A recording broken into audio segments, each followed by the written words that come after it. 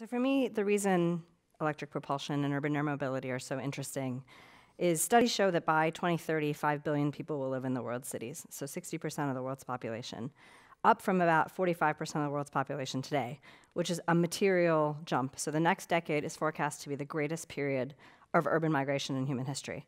And if you look at what's happening in the biggest cities in the world, in Mexico City, in Sao Paulo, in Lagos, in the cities in China, ground infrastructure, as currently configured, can't keep up. So most of the carrying capacity is already accounted for.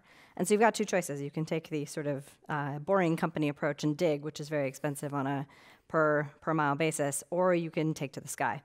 And so for me, what's really exciting is that we are at a point now where you can architect a city in a radically different way.